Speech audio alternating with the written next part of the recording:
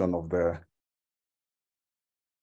Thank you for joining us for this third session of the Afro-Hun Regional Virtual Communities of Practice on emerging and re-emerging infectious diseases. We truly appreciate it that you've made time to join us today, and we're really looking forward to an interactive session where we will all be learning together and teaching each other on trachoma. We look forward to you engaging with us, and we are looking forward to starting in the next, I believe, 1 minute or so. Yes, we'll be. The didactic presenter are in the house, and so we are ready to get going. Allow me to invite Mark to welcome us all to this session, and invite us to go through the housekeeping slides. Mark, over to you.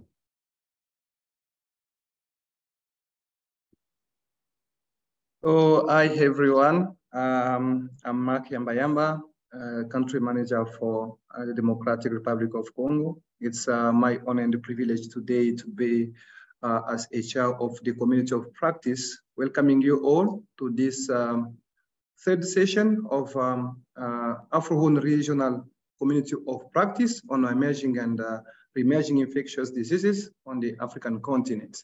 So today we will be talking about a very interesting topic, which will be dealing with cross-border collaboration, which is really key to sustain gains in trachoma elimination in Kenya.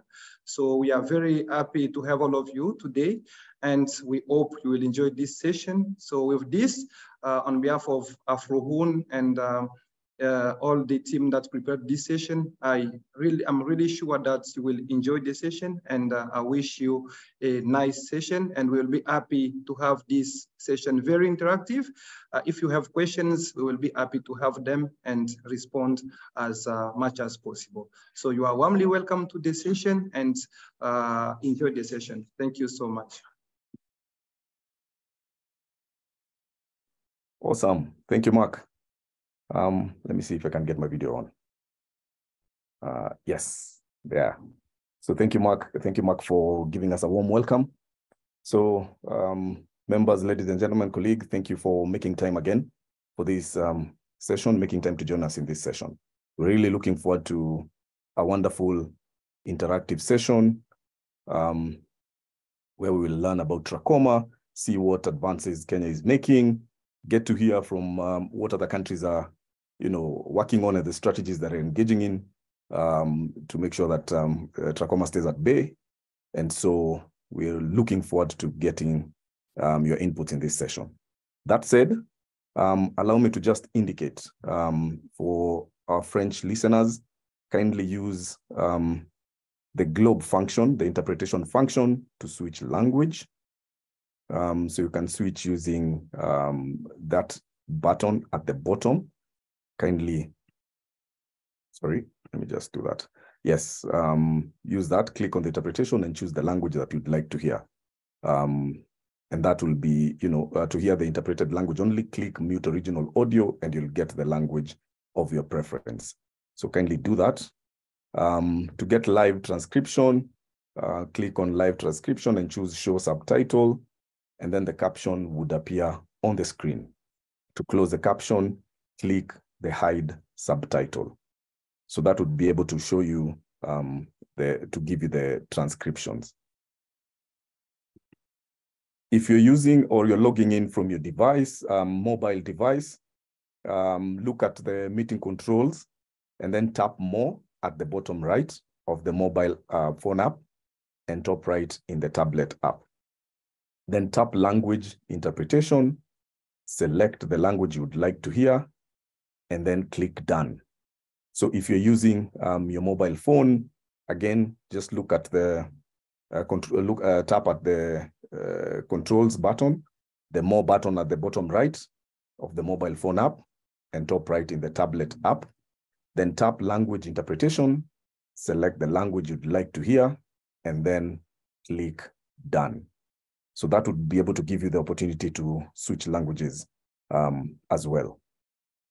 So allow us to just request that for us to have cordial interactions and for us to engage formally in this particular session, we request that we rename ourselves with the proper name and organization.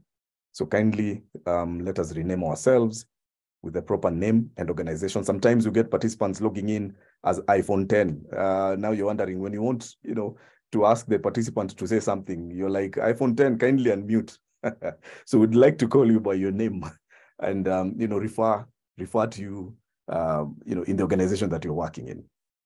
So if your bandwidth allows, please keep your videos on. So this is the communities of practice. So we want to see each other. If your bandwidth allows, kindly keep your videos on. If it doesn't allow, then we truly understand.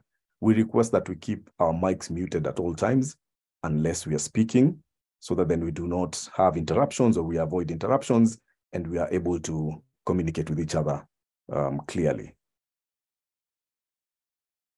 So we have two functions that we can communicate with during the sessions. We have the Q&A feature for questions regarding the topic and the topic or presentation. Kindly use the Q&A function.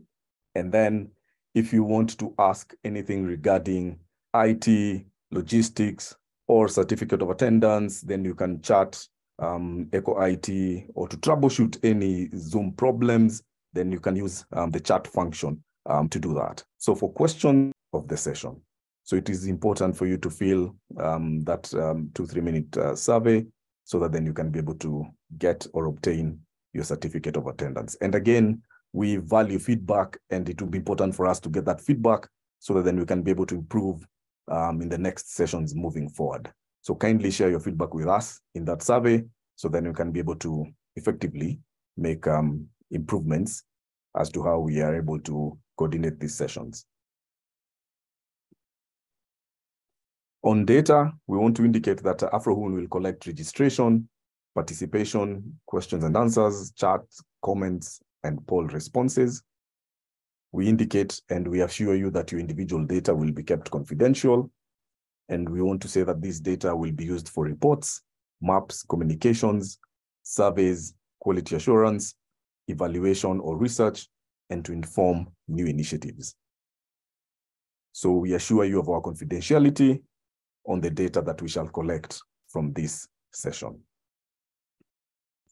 Finally, I want to share the agenda for today. So this is what we shall be looking at. We have the introductions and housekeeping items, and the opening remarks, which you've already gotten from Mark. Then we'll have our case presentation and a bit of discussion in the case, or rather on the case. So this is going to be done by Dixon Kyoko. So we are going to look at cross-border collaborations. Then we will move on to didactic presentation that will be done by Titus. And he's going to share with us the roadmap to Trachoma Elimination in Kenya. Then we'll invite discussions for around 10 minutes or so on the didactic presentation that will be done. And then we'll have a Q&A. And then we will make our announcements and wrap up today's session. So members, again, thank you for taking time to join us for today's session. So that is a brief overview of what we shall be looking at today.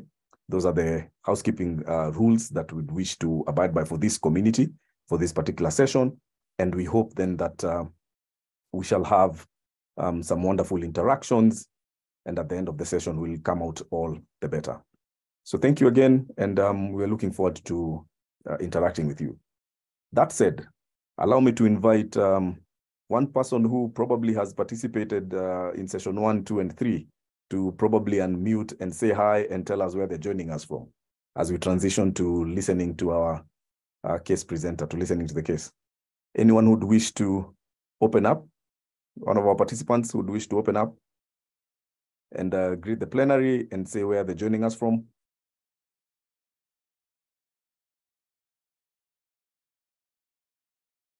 I'm checking to see whether there's any mic that is open. I will, before I call on somebody, I volunteer somebody.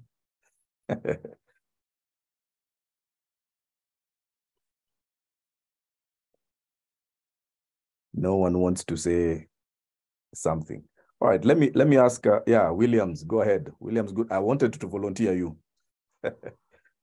Oh, hi, I greet all of you. I'm Dr. Williams Guma. I'm right now located in Koima district, that is the Albertine Graben, the Midwestern part of Uganda. Thank you very much. Awesome, good to have you on board, Dr. Williams Guma from Uganda. Thank you. Let me see who else wants to say something. Gad Ruzaza. I'm Dr. Gad Ruzaza from Bara University of Science and Technology. I've been an active participant, I hope. I've been a participant. People should give me marks for quite some time. I'm grateful to be joining you from Bara University of Science and Technology in Uganda. Wonderful. Pleasure to hear that you've been with us all along. Thank you, Dr. Gad. Anyone else who wants to introduce themselves, kindly we invite you to also do that in the chat and let's know where you're joining us from. As now I transition to invite our case presenter, Dickson Kyoko, to come on board and make his case presentation. I request that we make the session interactive so that then we can be able to all learn together. Kyoko, you have the floor. Kindly tell me if you would wish me to share from my end or from your end, Dickson. Yes, thank you very much, Wanjohi. My name is Dickson Kyoko. I'm the Monitor and Evaluation Manager at the Ministry of Health, Division of Vector-Borne Neglected Tropical Diseases. And kindly, Wanjohi, I'd request you to share it from your end, kindly. Oops. All right, let me do that. My apologies. Let me just quickly. Okay, there we go.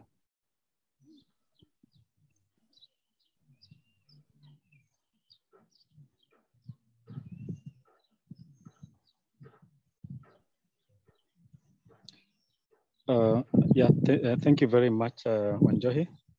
Yes, at least now I can be able to see it. I hope you can hear me, Wanjohi. Yes, we can clearly. Thank you. Okay, thank you very much.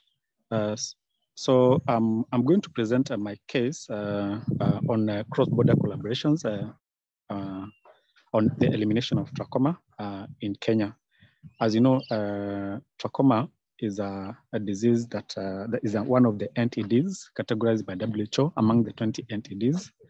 And in Kenya, there's a prevalence of NTDs. So I'll take you through what we are doing in trachoma. And in this case, we are looking at cross-border collaborations. Next, Wanjohi.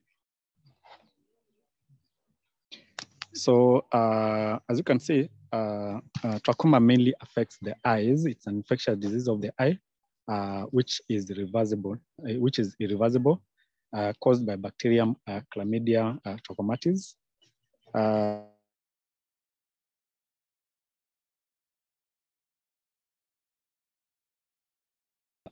Indicators of trachoma are trachomatous inflammation, follicular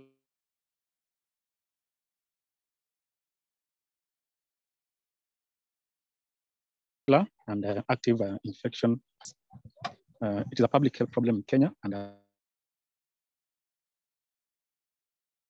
Yoko, we are losing other you. 42 countries, and is responsible for blindness. Oh, sorry, I think can you hear me, Wanjohi? Now we can hear you. And the rest of it, you can hear me. Sorry. I hope you can hear me now. Yeah, now we can hear you, yes. Yes, so trachoma is a public health problem in 42 countries, and Kenya is one of them, and is responsible for blindness or visual impairment of about 1.9 million people globally. Based on the June 2022 data, 125 million people live in trachoma endemic areas worldwide and at risk of trachoma blindness. In Kenya, we have about 11 million who live in endemic counties, and an estimate been blinded by the disease. Now, when you talk about endemic counties in Kenya, remember Kenya is divided into counties, and here we are talking about Turkana, Samburu, we are talking about West Pokot, Kitui, and other counties that are in Kenya that are endemic for trachoma. Next. Now, when you look at the African endemicity, as indicated on the map, we have the first map is a baseline TF prevalence. And as you can see, the map of Africa is shrinking with the extreme red areas, pink areas shrinking from the left-hand side of the map to the right-hand side of the map. And as you can see, the numbers of trachoma, people affected by trachoma are reducing. And this is because of the interventions that have been put in place in some of these countries. And in this case, we are talking about Kenya. So if you look at the first map, the baseline map, you'll find that even in Kenya, the endemicity of trachoma is reducing. Next. Manjay. Now, again, if you look at the current TF on the left and the TT prevalence maps on the right, now the places where, that's a map of Kenya, the places where we have high endemicity of trachoma or high burden of trachoma along the border areas of Kenya.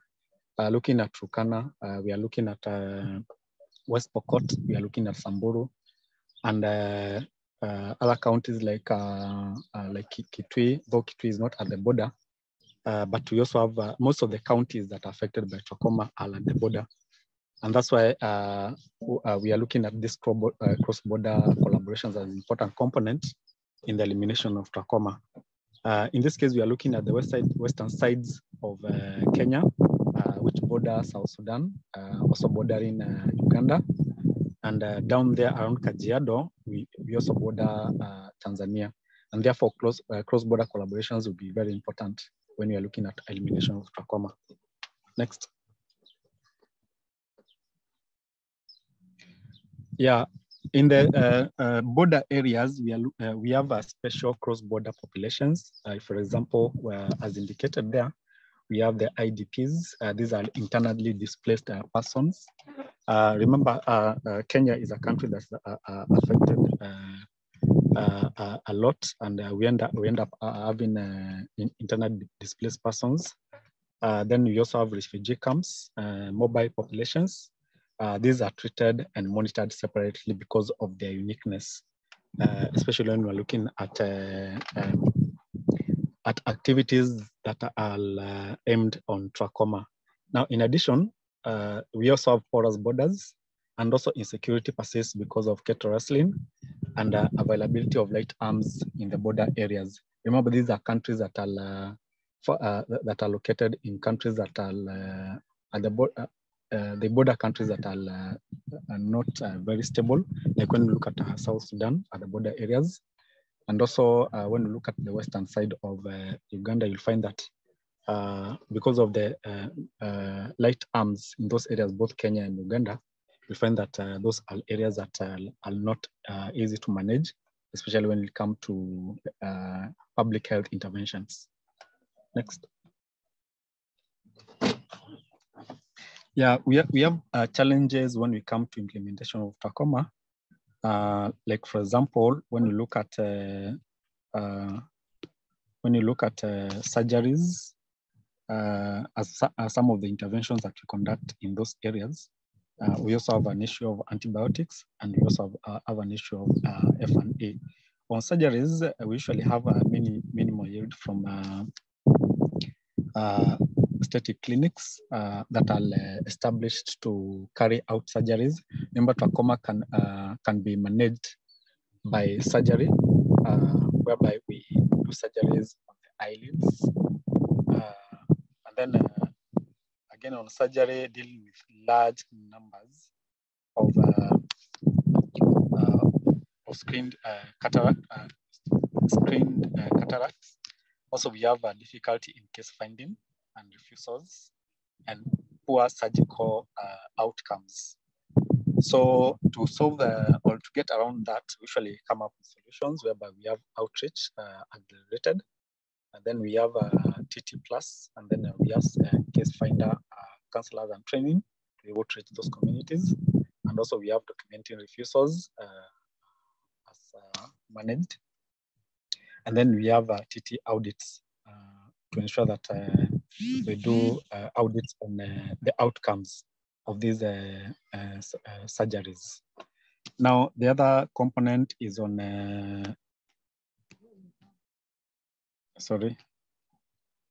on antibiotics. We have a drought and famine and insecurity in the distribution of these antibiotics. And we also have cross-border migrations during MDA. And then we also have, to go around that, we have proper MDA timing, work with the locals, and also cross-border collaborations with other countries that border Kenya and in those areas. Then on F&E, we have limited investments in facial cleanliness and environmental sanitation and behavioral change communication. Then another challenge is delayed implementation of F&E, that's facial cleanliness and environmental sanitation, and then rigid cultural beliefs and practices. In addition to that, to go around that, we usually have continuous advocacy to WASH sector, that is to counter F&D and BCC, priority interventions in selected units through community-led total sanitation and school-led total sanitation. On the rigid cultural beliefs, we usually go around that by carrying out BCC activities, which in this case, behavioral change communication activities. Next one, Jay. Next slide. Yeah, on that slide shows mass drug administration over the years. And like, for example, in this case, you can see the way we carry out mass drug administration in the border areas, whereby previous treatment in border areas and the achievements towards elimination have been, number of surveyed endemic EUs were 53, and 21 have since reached WHO threshold of TF for less than 5% in children 1 to 9 years. Areas that achieve that threshold, we usually don't treat. We usually consider them as having achieved the WHO threshold. And therefore, we concentrate on areas where the TF is greater than 5%. And right now, we only have 12 counties that have a threshold of greater than 5%, whereby populations still require antibiotic interventions in about 1.9 million people who are at risk or who are affected by this disease. Now we have planned MDAs. Of the 12 remaining, 5 will be treated in February and March 2023. Like right now, I'm in an MDA in Trachoma, of Trachoma in Kibish, that's Turkana County, that which covers Turkana North and Kibish, where we are conducting the March 2023 MDA. Other counties that will be treated later on are Tiati, Kajiado Central, Kajiado West, Kajiado South. All apart from Tiati are bordering Uganda and Tanzania. So when you look at these counties, you find that most of them are found on the border areas. And without collaboration with other counties, it may become difficult to eliminate this disease or to reduce it to a threshold which doesn't require any MDAs. Next. Yeah, that is a picture of Professor Lonyangapo, who is a former governor of West Pokot County, taking place in an MDA during a joint launch with Uganda in Kacheliba. Kacheliba is found in West Pokot at the border of Kenya and Uganda. So in order to ensure the MDA is effective, we usually involve our leaders so that they can be able to encourage people to come for the MDAs to ensure that we at least reach 100%, or even if not 100%, we have a target to reach 100% to ensure that as many people as possible are reached by these MDAs, and that's why we involve leaders. Next.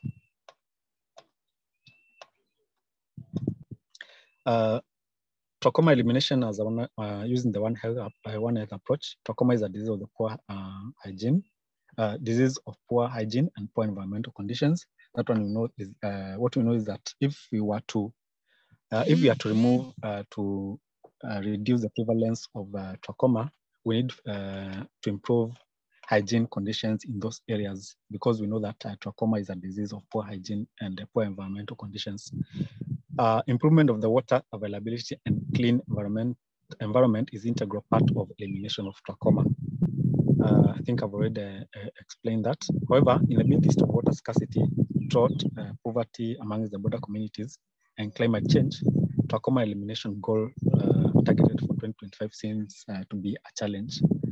Considering that those are dry areas which are mainly affected by drought, there's limited water supply. You find that due to climate change, the communities are poor because being pastoral, like in the recent dry season, most of the animals died, and that is their source of livelihood. So you'll find that these communities are affected by poverty, and they cannot be able to access clean water because of the environment that they live in. So that's a challenge for elimination of trachoma. How best can we conduct cross-border synchronization? That's a subject for discussion for the participants to say, how can you assist us to increase cross-border synchronization in those counties? And then the other case question would be, what can we do to sustain facial cleanliness and environmental improvement as a lifestyle in the midst of water scarcity, drought, climate change amongst border communities? Considering that these are areas that are affected by climate change, drought, poverty, how can we sustain facial cleanliness being a major component of elimination of trachoma? Then how do you think the One Health approach can be applied to better address the challenge of trachoma? So that's those are three questions for discussion to the participants to see how we can increase the way we tackle this disease that eliminates mainly the poor communities, the most remote areas where there's no water supply, affected by drought, and where these are remote areas that cannot be reached easily. Thank you very much, Manjoy and participants. Thank you. Wonderful. Thank you. Thank you so much, Kyoko, for sharing with us the challenge that you'd wish this meeting to help you with. Allow me to just invite us to give him a virtual clap for that. We appreciate that you indicated that you are currently planning for an MDA, and so probably that's why there is probably a lot of background, like a windy noise in the background, and sometimes the voice was fading, but then we got the gist of the situation. So again, thank you, Kyoko. Members, ladies and gentlemen, kindly invite us to give him a virtual clap and appreciate the presentation that he has done. We now open up and invite responses to the questions that have been placed. So how best can the team conduct cross-border synchronization? And what can be done to sustain facial cleanliness and environmental improvement as a lifestyle in the midst of water scarcity brought about by climate change amongst the border communities? And how do we think the One Health approach can be applied to better address the challenge of trachoma? I open it up for discussion for the next 5 or so minutes before I invite the subject matter expert, Titus, to say something. If you wish to speak, you can put your comment in the chat, and you can as well raise your hand. I'm scanning to see whether there is any hand that is up, and we'll invite you to unmute and make your contributions to this to these questions that have been placed, these challenges that Kyoko has placed before us. Anyone wishes to make a contribution, remember we are in a community and we want to help each other out. We want to learn together. So I am really scanning to see whether there is any hand that is coming up. And I will also invite Mark to let me know whether there is any comment in the chat. Any hand that is up?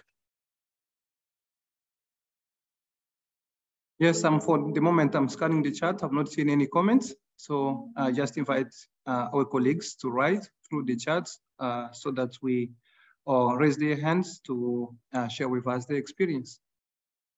Yes, we want to learn from your experience. So Kindly share. Thank you, Mark. Kindly share. All right, let me call on Nicolas Toku from Ivory Coast. Nicolas, we saw in the map that you know, the African map is shrinking, and West Africa moving towards those sides are doing some great job in eliminating trachoma. Anything that you would wish to share from that side, Nicolas?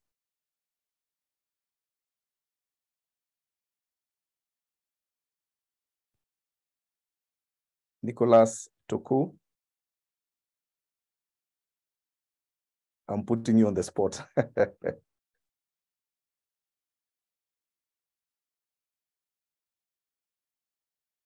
And unfortunately, it is in French. All right, so our French interpreters, Mark, would you pick that up, what Nicolas has put in the chat? Yeah, Nicola is just sharing with us that he is unable to get the translation. Let me just try to see, to follow in French and see how it is working. All right, wonderful. Thank you, Mark. And as you're doing that, Dr. Gad Ruzaza has indicated in the chat that he can see how trachoma is a One Health issue, and handling the disease has to involve diverse stakeholders. Dr. Gad, would you wish to unmute and speak to that comment? Yeah, Sam, I've just realized that the French translation is not working. Can you check out with our translators to be sure that our colleagues can follow us in French? Great, thanks, Mark. Dr. Gad, would you wish to unmute and speak to your comment? I am amazed. I used to think that trachoma is just an eye disease, but we know that trachoma is associated with water scarcity, and usually it seems to also to be related with where we can locate some of the largest cattle corridors or animal corridors in Africa.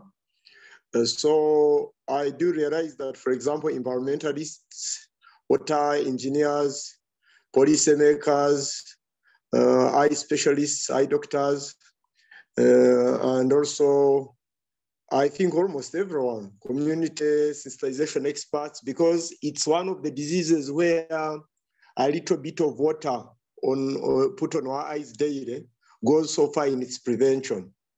So I think I've clarified the issue that I posted in the chat. Thank you very much for listening to me. Wonderful, amazing contribution. I'm glad to take note of what you've indicated, that there is a sentence that you've said that it is also associated with the routes that cattle uses.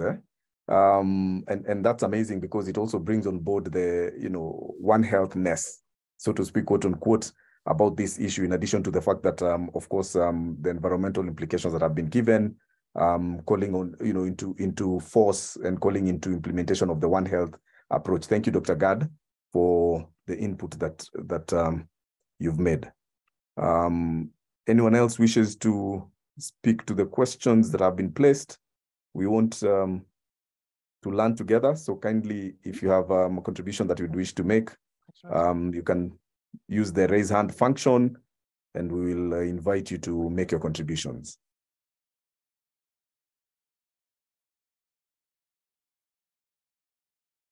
I'm scanning to see whether there is anyone raising their hand. Yes, there's a hand that is up. Sakwa Kamama, go ahead. Yes, good evening, everyone. Good evening. Yes, my contribution, I was just thinking loudly in terms of One Health.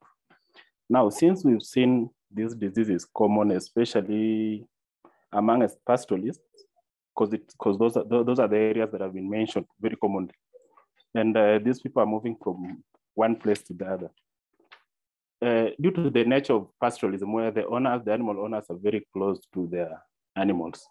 I was just wondering, because also trachoma affects other livestock. So I was wondering, is there any correlation? Are there any studies that have been done to check whether when you're getting the owner, is there a correlation between having occurrence of trachoma in humans and also in the livestock? so that it could there be any correlation when it's occurring in the livestock and also in the persons taking care of it? So I was just trying to extrapolate. Is it also possible that that close correlation with the animals? Thank you. Wonderful. Thank you, Sakwa. You have indicated that you're actually responding to question number 3 by inviting another question as well. How do we think the One Health approach can be applied to better address the challenge? And now we are getting to hear from you as well that you're thinking within yourself whether there's a correlation between what you're seeing in humans and what you're seeing in animals. We will take that question and probably put it in the parking lot for the next 1 or 2 minutes as we invite the SME to come on board, and we hope that he's going to respond to that question that is picking on your mind. Thank you so much, Sakwa, because that is a good point and a good observation that you've made. Let me see, Mark, anything else in the chat?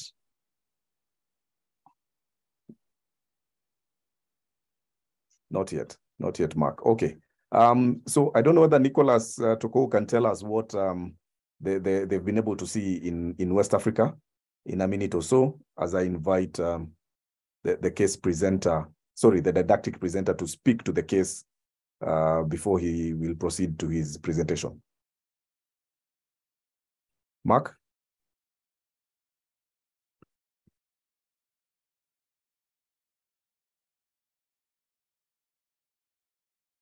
I'm not sure if Mark can hear me.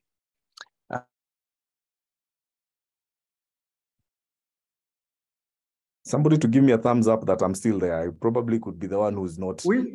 Hi, Sam. I can hear you. Okay.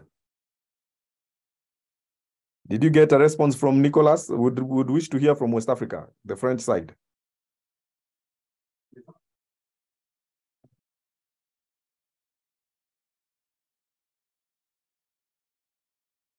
All right, I guess not. So we'll ask Nicholas to put it in the chat, and we'll get to learn from what West Africa has done, because we saw in the map that that has shrunk. That trachoma incidences have shrunk around those sides. So with that, allow me to invite our SME, Titus, to speak for a minute or two on the case that has been presented and share his thoughts on the challenges, and then we will move on to our next presentation.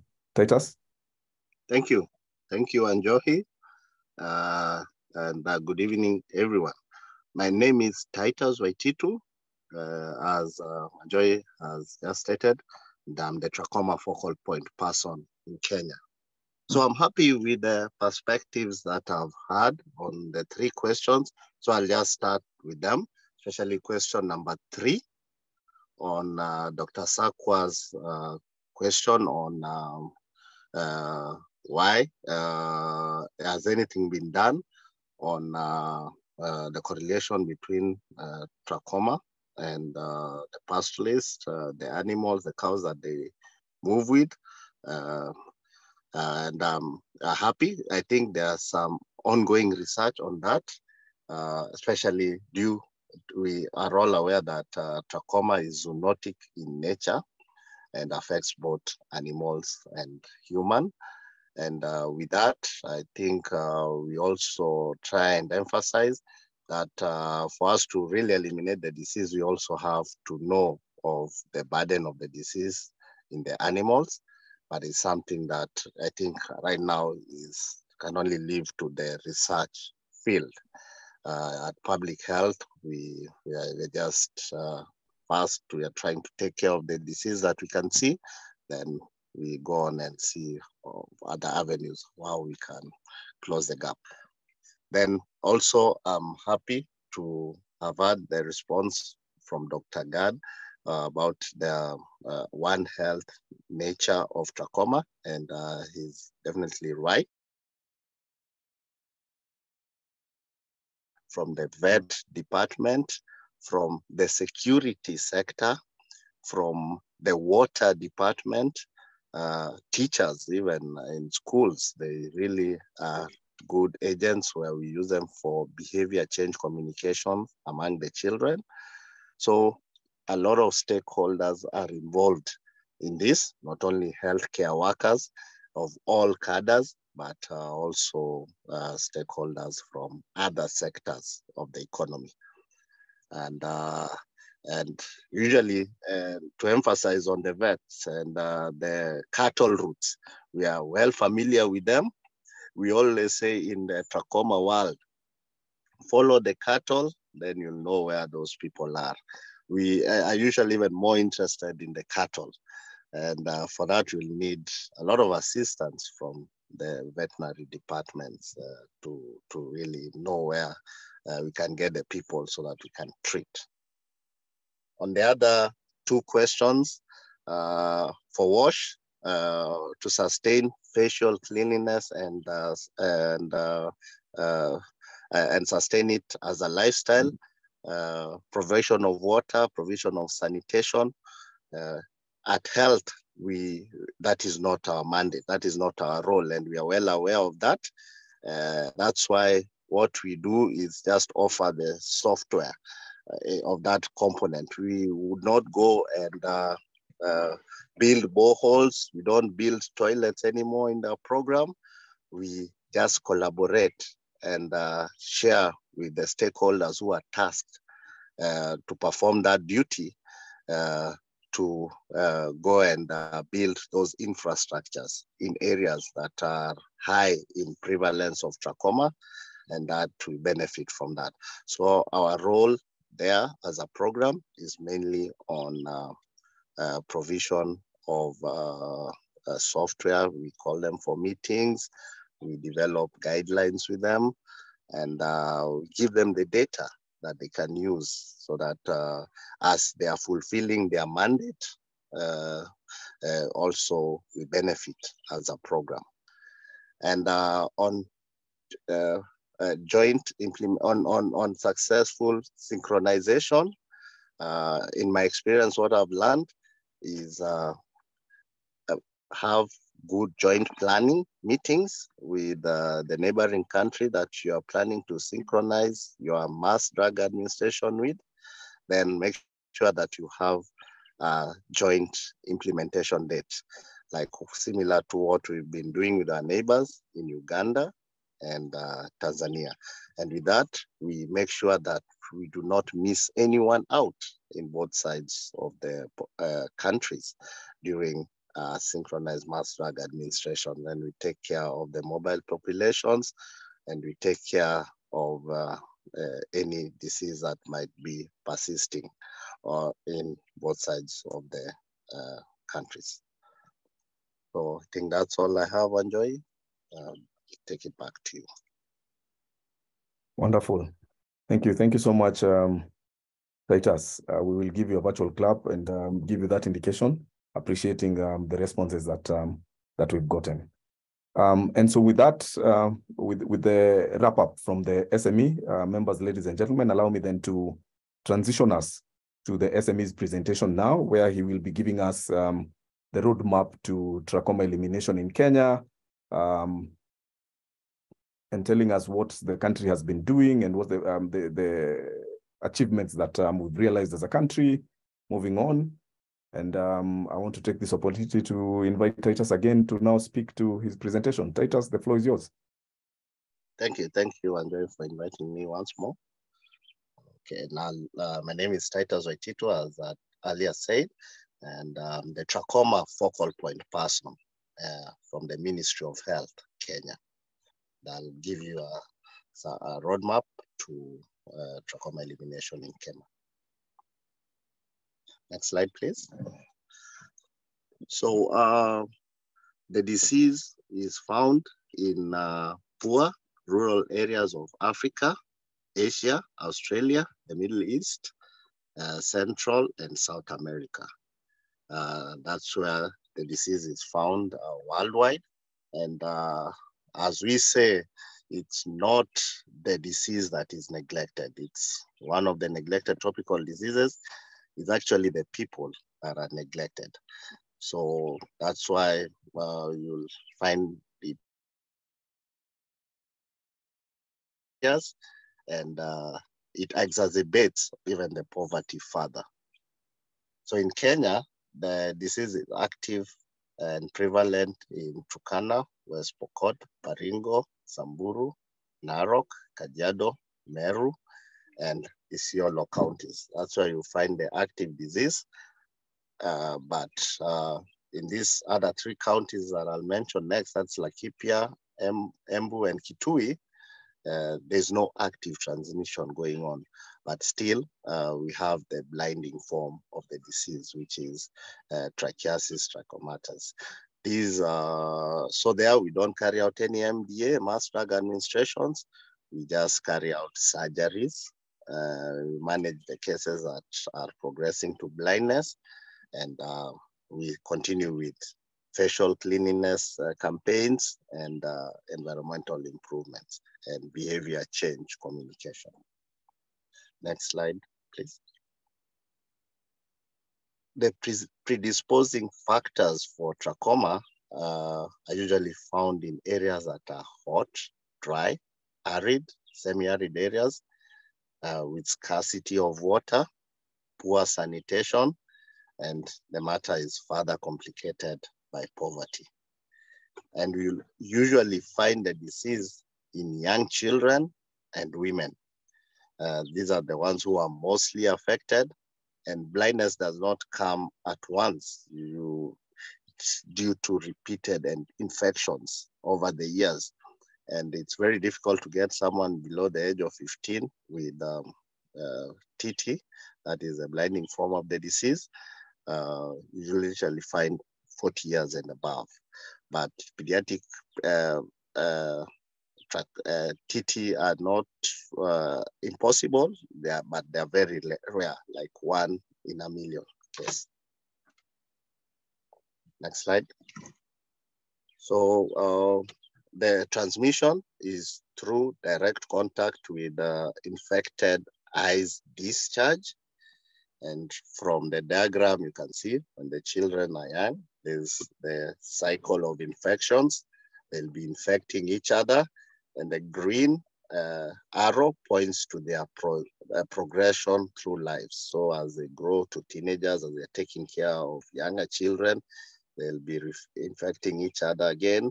When they become mothers, the infection goes on, grandmothers to their grandchildren, to their daughters, to their other children in the community. And that's how it goes on. So it's direct contact with the infected eyes discharge. And the contact agents might be the flies from one person to the other, fingers, fomites. These are like the lassos, the handkerchiefs, the towels, and further complicated by family overcrowding. Next slide, please. So this is how blindness comes along. The first picture on the upper left shows a typical eyelid with TF. The trachomatas follicular stage. This is the active stage. You can see small round whitish dots. Those are the follicles in the eye. And usually the body self-heals after that episode, but with repeated infection, it will get inflamed, and with time, that inflammation will also heal. Then we move to the upper right picture. You see a scarred eyelid. Once the inflammation heals, the eyelid will get scarred, and it will turn inwards. When it turns inwards, we go now to the tracheasis stage. Now, at that stage, we can correct through the eyelid, the eyelashes, we epilate, and we can even conduct surgery. But at this stage, if nothing is done, the eyelashes will scratch the cornea of your eyes, and that will lead to irreversible blindness, cornea opacity, Once your eyelid is completely scratched out, at this point, there's no replacement of a cornea. So you will, that blindness will proceed. You'll proceed to irreversible blindness stage. Next slide. So this is how we treat the disease. It's mostly done during mass drug administration exercises where we give antibiotics to the whole community, affected endemic community. And this can be done once a year or 2 times a year, depending on the level of prevalence that is there. And for children below 6 months, we give tetracycline eye ointment, which you can see on the left. And this is applied twice daily for between 4 and 6 weeks. Then for children, give Zithromax pediatric oral suspension according to weight. But for field use, we use dosing poles, so we use height as a proxy of weight. And anybody above 7 years, we give tablets. Either 3 tablets, anyone above 15 years, we give 4 tablets. Next slide, please. So prevention and management of the disease, we do so by promoting good sanitation and hygiene habits through provision of clean water, improved personal hygiene, and clean living conditions. Early treatment using antibiotics, that is through mass drug administration, is important for the prevention of the disease complicating into irreversible blindness. And surgery will also stop that progression to blindness. Next slide, please. So this is a strategy that we use across the world, strategy that the WHO has provided for us to drive the disease to elimination. For those who have already interned eyelids and are at the TS stage, we provide surgery. For those that communities that are affected, we give antibiotics, which are donated by Pfizer to treat and prevent the active infection. And also to aid with the antibiotics, we promote facial cleanliness to prevent the disease transmission. And you cannot emphasize on facial cleanliness, and infrastructure is not there. So that's where the E part comes, where we increase access to water and sanitation, so that where we are promoting facial cleanliness, we make sure that the water is there. Next slide. So I'll pause here for 2 questions and maybe ask the audience, what is the situation of trachoma in your country? And have you ever seen or heard about trachoma in your community? I'll take it back to Anjoy to take us through the poll. Thank you. And sorry, Ken, this is not the polling. So this is just the first part. So I'll request that we pause on the poll. Let's pause on the poll, Ken. Thank you. So members, so again, we mentioned that we'd wish to learn from each other. So the 2 questions on the chat. So what is the situation of trachoma in your country? And have you ever seen or heard about trachoma in your community? So we'll invite, again, responses in the chat. Anyone wishing to share in the chat, or put your hand up or using the raise hand function and share with us the situation of trachoma in your country. or whether you've ever heard about it in your community.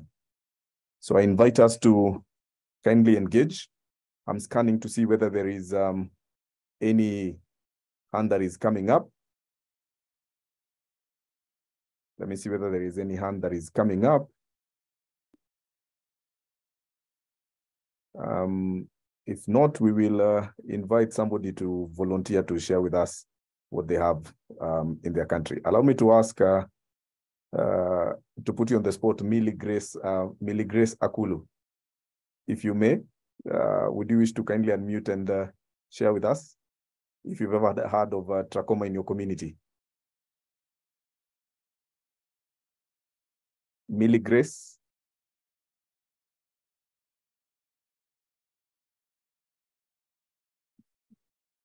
Millie Grace, are you there? Are you able to unmute?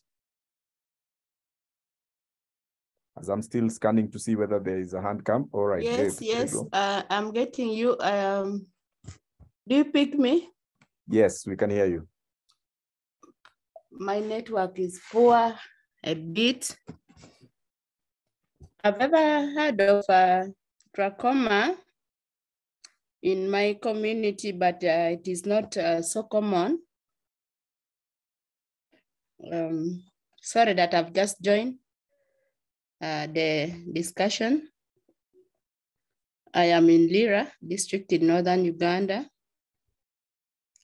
I've ever heard of trachoma, but it's not a common thing in northern Uganda generally.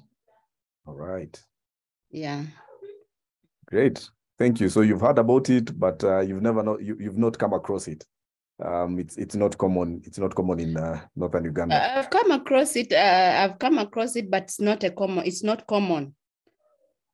It's not common within. Yeah. Wonderful.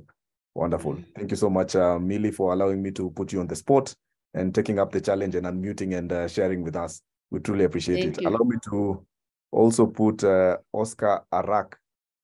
My apologies if I pronounce your name wrongly. Oscar, would you mind unmuting and sharing with us your experience? Have you ever come across trachoma in your community? What is the situation in your country? Thank you very much, the moderator. My name is Arach Oscar. I am a student at Makerere University, doing Masters Public Health from School of Public Health, Makerere. Yeah, as Millie has already alluded to that, I believe since we already said it's a disease that is related to water scarcity, we'll appreciate that generally in particular the region where I come from, that is Lango sub-region, trachoma used to be there those days, and majorly it was related to, I should say, poor standard of living, where mostly water sources that we were using would dry. I still remember my mother telling me that around 94, where we had famine, but it was also related to climate change, where there was a lot of drought. And so most of the kids actually had eye infections, and they would, this trachoma would spread. And majorly, when children wake up, they wake up with a kind of a dirty eye. And so flies would really love to hover around. And so it would move from one child to another, spreading these eye infections. I believe it was trachoma. Anyway, she just told me the eye infections were much then. But you can't compare to these days. Things have changed a lot. We have bowel, we have access to clean water, especially underground water, where we have like boreholes, and also some open wells, but of course deep wells. And I think access to water has really played a key role that has really reduced on the prevalence of trachoma. Yeah, generally that's what I could say. However, I've had in the areas of the greater northern Uganda, I've had in the areas of, I think, Amudat, Karamoja, generally, that some of these diseases are still there. And I think we know what's up there. Access to water is still a problem. Yeah, thank you very much. Wonderful. Thank you. Thank you, Oscar, for taking up the challenge to unmute and speak up. We've gotten to learn from you that you also got to hear about it. You never interacted with it, but you know, the stories, the generational stories that you heard about it, and you've witnessed the improvements that have taken place. Allow me to just invite one more person before I look at the chat and read out what Dr. Gad has indicated. I'd like to hear from, again, if I pronounce your name wrongly, forgive me, Veronica Sanchez Barbosa. Veronica, would you wish to unmute?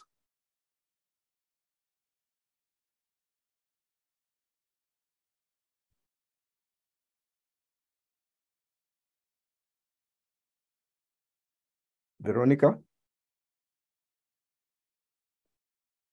Veronica Sanchez Barbosa, I presume then Veronica is not able to get to the mic. One more, Solomon Berhanu. Solomon Berhanu, would you wish to unmute and just share experience with us?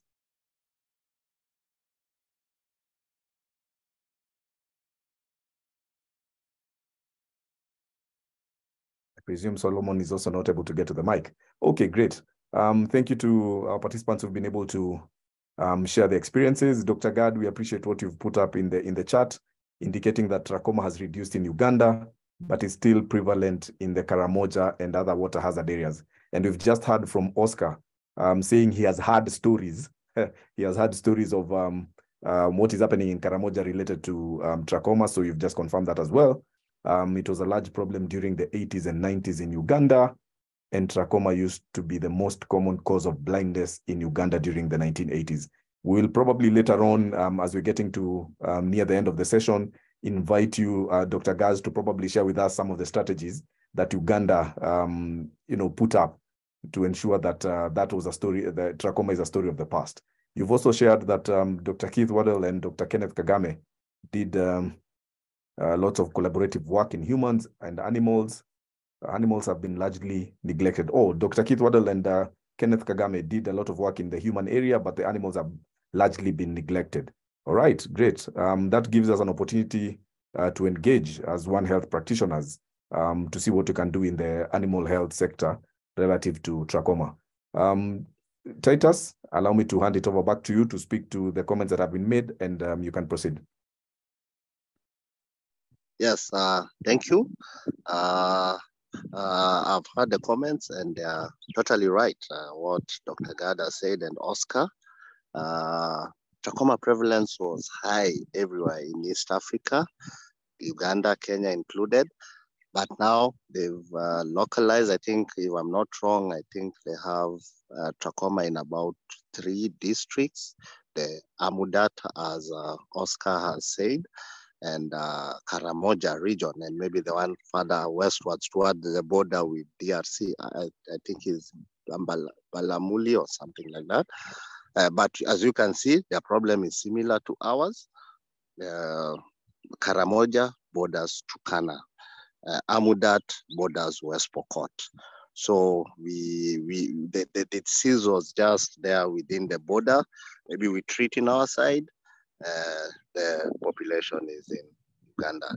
Those population that gets missed out, then bring back the disease, and so on and so forth. So going forward, we do carry out the mass drug administratively, the mass drug administrations in a synchronized manner. Tanzania is a similar problem with Uganda. The prevalence is at the border with Kenya, bordering Narok and Kajiado. The other side is Ngorongoro and Logido. So it is just now the end game strategy for trachoma is cross-border. Yeah. And it has to take the One Health approach. We look at the animals, we involve all stakeholders, probably because that's a missing link. So we involve everyone, and that will take us to elimination of the disease from our countries. Thank you. So I'll move on to the next slide. Talk a little bit about the safe strategy, starting with surgery for trichiasis. In Kenya, we have done very well in surgery with less than 3 cases of trichiasis around the country. And with that, we've told our partners that the government can handle those cases, plus anything that might come up, any progression from TF to trichiasis. So we've capacity build our surgeons in all around. And it is now that the S component of SAFE has moved from a partner-led component to one that we are administering or taking care through our clinics, our static centers. Next slide. From the A component, that is mass drug administration, antibiotic. Over the years, we had about 53 districts that were endemic. We've managed from 2010 to remove 41 districts out of that equation, that we've managed to bring the prevalence below WHO threshold, which is TF below 5% in children 1 to 9 years. And what is remaining is about 12 districts. And most of them, apart from 1 or 2, are along the borders with our neighbors. Like one that we are, as Dixon said, we are handling right now in the north, that we are bordering South Sudan and Ethiopia, and the rest are bordering either Tanzania or Uganda. Next slide, please. So this is our progress of active infection from 2010 to 2012. As you can see, the map has drastically changed from deep red color. Deep red represents TF of above 50%. We had a district that's bordering Uganda and Southern Sudan had TF of 67%. That district still has trachoma, but it's in the range of between 9, 10, 11%. But we hope to bring it, to push down that prevalence this year to below 5%. Next slide. So for facial cleanliness and environmental improvement, we solely rely on the One Health approach to drive us through. Because at this point, we use a transdisciplinary network of stakeholders in the WASH and NTD sector. As I had earlier said, alluded at our role at the Ministry of Health is to provide treatment. The role of provision of water, provision of infrastructure for water lies in another ministry. So we make sure that we work very closely with people from the water department and try and influence and try and coordinate partners even in the water department so that we can benefit from the infrastructure that they lay out to the districts, to the counties. So as they fulfill their agenda of providing water, we also fulfill our agenda of eliminating NTDs. Need a lot of F&E support. Then we have interministerial public private and multi-sectoral partnerships, collaborations that we really treasure so much so that we can move our WASH and BCC strategies forward. Next slide, please. So our current interventions, we've already rolled a framework that brings all the players together from the NGO sector, from the water sector, sanitation sector, and this framework lays out strategies that and agreements that will help us drive that agenda of water, sanitation, and hygiene for NTDs forward. We also are strong in behavior change and advocacy, where we are doing that, implementing it through the schools, through school-led total sanitation, using children as agents of change, having gamified messages in the games that we roll out to the school children.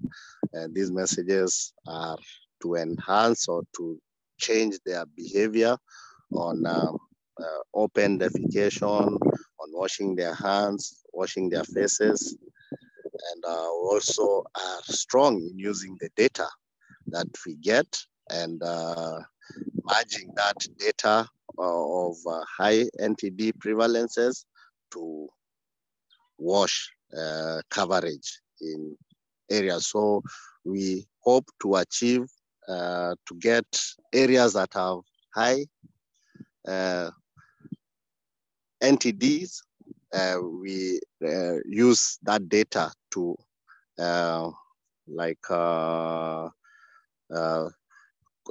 to advocate to the WASH players to maybe put on more resources on WASH in those areas so that we can bring up the WASH indicators. And with that, we know, as we've all agreed, where WASH indicators go up, water coverage, this disease just disappears on its own. We will not need to cater for those other strategies like surgeries and giving antibiotics. Then we also host the National WASH and NTD Technical Working Group, where we bring all these players together. Next slide, please. So I think here we'll move to the poll and ask if your country has a national WASH framework, and in its framework, how does it mention the One Health approach, or does it, is it encompassing all stakeholders? And back to you, Wanjoy. Great, thanks, Titus. So Ken, kindly launch the poll. There we go. So we'll do this in a minute. So participants, members, ladies and gentlemen, so kindly give us your responses to the poll questions. Does your country have a national WASH framework? And does it mention the One Health approach? Great, I can see some responses. We are currently wonderful. I can see some play in the responses that is happening. Great. If we can be able to move to around, we are currently at 12 responses. If you can be able to get to around 20 or 25, that would be wonderful. So we are currently at 13 with a few seconds remaining. We're currently at a few responses. So participants, kindly, there you go. If I get some 5 or 6 more responses, then we'll be able to pause and invite the SME to speak to them. So we're actually at 50%. If you can get this to around 60%, that would be amazing. So does your country have a national WASH framework? And does it mention the One Health approach? So I see the poll has stagnated at around 50%. There is no more movement. So we'll give it another 10 seconds or so for anyone else who is thinking of an answer. We'll give it another. All right, so I think the poll is stuck at that point. There's some movement has happened again. Okay, great.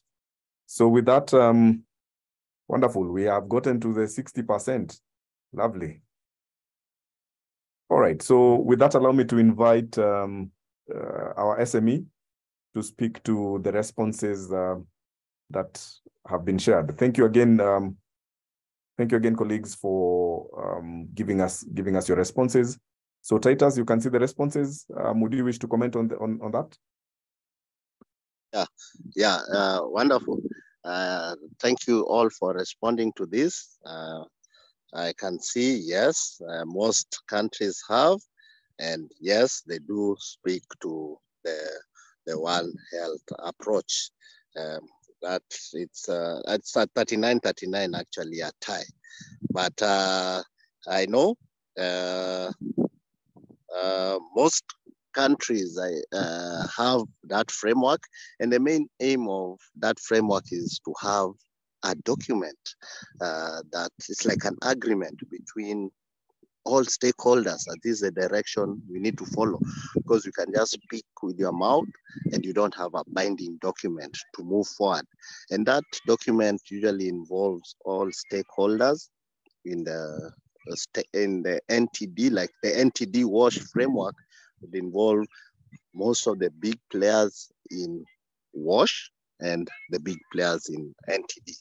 So definitely, even without mentioning it, with the transdisciplinary or the multidisciplinary level of stakeholders that will be there, definitely it's like an One Health approach. It's only that it needs to be really highlighted also. But thank you for your responses, and I'll take you back to Wanjoy.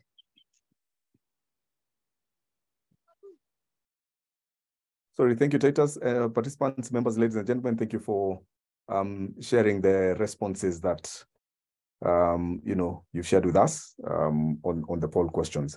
We'll now proceed to the next slide that we have from the presenter as we come to the end of this didactic presentation and call for your discussion. So Titus, you can proceed with the next slide. Okay.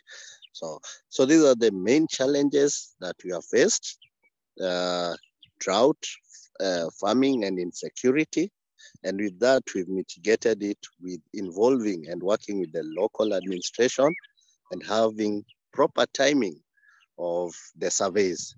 We even go further and involve the meteorological departments that can give us maybe when we expect it to rain. And our people being pastoralists, when it rains, you can even predict where our people will move to. So we work with all those sectors to ensure that. So there's rigid cultural beliefs and practices. We use behavior change communication to counter that. There's inadequate facial cleanliness and environmental improvement activity. That's why we now collaborate for extra resources and collaborate with other stakeholders in the WASH sector using the One Health approach. Then the issue of migratory population, we do have cross-border efforts, and our MDAs will make sure that they are synchronized with our neighboring countries. And for persistence and recrudescence of the disease, we do modify the strategies that we use so that we take care of that challenge. Next slide, please. For the migratory population, these are major challenge that we've identified. In fact, it is the most, we regard it as priority #1 challenge, and it's what drives the persistence and recrudescence of the disease in all East African countries. And that's why for that, cross-border efforts are underway in bringing on board all the sectors, from the security sector, veterinary department, use even the immigration department, food relief, and other relevant stakeholders. You'll ask why food relief? Because if you want people, as we organize for mass drug administration, they'll be not as keen as probably if you now tell the community that food will be distributed in a certain area. Like now in Turkana, there's some food relief going on due to the prolonged drought that was there before the rains. And there was a drought response by WFP. And we use them to mobilize our communities so that when they are being given the food, we also give them medicine. Next slide, please. So here I'll pause again for 2 questions. I think they're the last questions. And I'll ask, what are the challenges for trachoma control in your country? And can you share strategies that you use in your country to overcome these challenges? Back to you, Anjoy. Thank you. Thank you so much. Thank you so much, Titus. We kindly request that probably it would be a bit difficult to share that in the polling. And so we request that then if you'd be able to share your responses with us in the chat, we'd be able to pick them up and read them. Thank you, Ken, for displaying the poll for us. Allow us to just request members if they can be able to share the responses in the chat to these 2 questions as we come to the end of that presentation. I take this opportunity to use the reactions and give Titus, our SME, a round of applause, and I request that we give him a round of applause as we also give our responses. Control in your country, and can you share some strategies that you use in your country to overcome the challenges that I mentioned? So, Titus, thank you for sharing with us this presentation, sharing your expertise with us in this presentation. I think I will take a look at what Dr. Gad has put up in the chat, speaking to probably these questions that we have. And he indicates that early work in Uganda was inspired by the Flying Medical Missionary Service, ophthalmic diploma ophthalmologists with tool sets were trained massively. Departments of ophthalmology were started and strengthened in both Makerere and Barara University Medical School. Research on vitamin A was linked to trachoma control. What else? The most success factor was building community-based eye work programs, mobile kits and mobile surgery and community health workers network. Community health workers network, I presume. University research brought attention to the world and funding began to come in to fund eye work. All clinical health workforce undertook a short course in eye work. Wow, wonderful. Thank you, Dr. Gad, for that response. Thank you, Dr. Gad, for that response. I believe it is that was some amazing work that went into ensuring that Uganda puts the trachoma under control. And I think there's something for Team Kenya to borrow from. Titus, what do you say? Can you comment on that?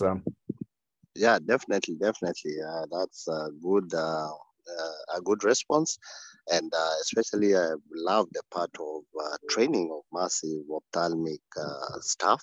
You know, those are some of the things we can borrow from and also implement here as well. Yeah. And also integrating maybe the disease going forward with the vitamin A supplementation and related with other interventions as an end game strategy. Thank you. Wonderful. Thank you. Members, one last chance for any question or comment, a question to the SME or a comment that you have on the 2 questions. Great. Somebody has given a clap. Who was that? Christine. Thank you, Christine, for the appreciation. Any comment or question to the next one? I'm scanning to see whether there is. And Dr. Gad, allow us to just appreciate the contributions that you've made. That chart that you've indicated, like Titus has said, I think Team Kenya has something to take up from that. Wonderful. Okay, great.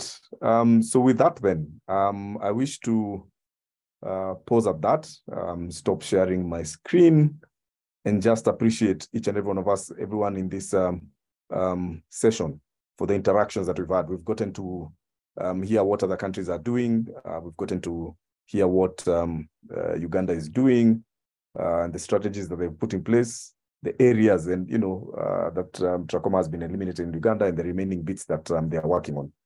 We truly appreciate, we appreciate you for that. And I want to take this opportunity to appreciate our SMEs, Titus and Dixon, for sharing the expertise with us and just making this presentation. Thank you, members, ladies and gentlemen, for the interaction. Like we said, this is a forum where we all get to learn from each other so that then we can make our communities all the better. We are 5 minutes to the top of the hour. And before I invite, thank you, Dr. Gad. I like the, all right, great. Before we move on, Sakwa Kamama has a question. How is the MDA done? Is it based on clinical cases? And do you think we may need to watch so that it doesn't lead to AMR, which is also a One Health issue? Good question. Titus, do you want to respond to that in a minute before I invite Dr. Mark, and before I invite Dr. Mark to say something? Titus? Yeah, thank you. And thank you, Sakwa, for that question. MDA, we do conduct surveys in areas that's from baseline to inform us of intervention where we need to intervene. If the area has prevalence above 5 TF, children 1 to 9, then we conduct mass drug administration to the whole community once a year. Studies have been done on AMR, but not very intensive, but nothing very alarming has come out. But that's a very interesting area to look into. Those are areas that even in Kenya, we've conducted up to 10 rounds of mass drug administration. That is from 2010 to now. So it's an area probably you can base your research on. Yeah. Back to you. Wonderful. Wonderful, thank you. An appropriate conclusion to that. I like the last sentence that you've indicated, that would be a subject of research. And I want to tie that with what Dr. Gad has indicated, that university in the chat, university research brought attention to the world on what needs to be done and pulled in a lot of funding. So I believe then there is the role of the university and academia coming in, taking up that challenge on the research that you've actually mentioned, Titus, and seeing then what you can be able to do to ensure that that whatever actions we are doing, the MDAs that we are taking, do not lead again to AMR issues. So with that, thank you, Sakwa, for that final question, and Titus for the last comments that you've given us. Again, a round of applause to you and to this entire team. Everybody give yourselves a round of applause for making this a worthwhile session. And so, like I said, we are 2 minutes to the top of the hour. And before we move on to Mark to give us the announcements, I had seen the Afrohun Regional Program Manager online, and I just wanted to see whether she's in a position to unmute and just greet the plenary and make a comment or so in a minute. Dr. Irene, I'd seen Dr. Irene. I don't know whether she's still there. Let me see.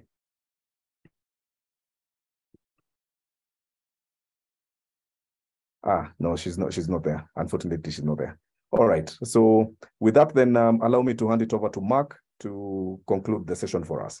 Again, thank you from me. Mark, over to you.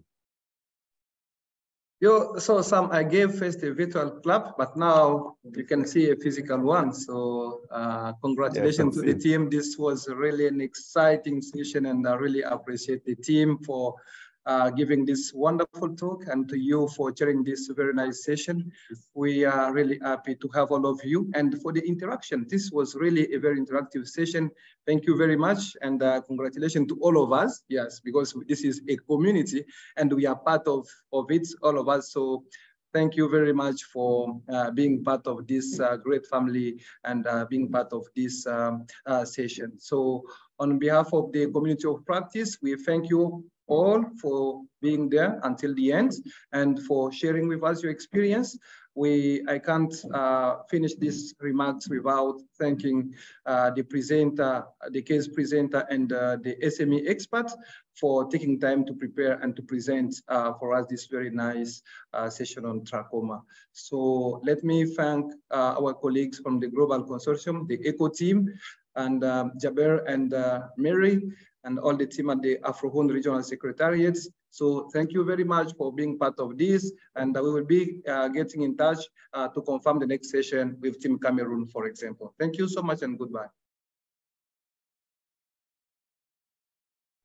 So there you have it. Members, ladies and gentlemen, thank you for taking time. We wish you all a good evening and look forward to seeing you in the next session, which will be announced. And we hope that then we can be able to again meet as a family, as a community, and continue advancing the One Health practice. For now, it's bye-bye. And the organizing team kindly stay back. Thank you.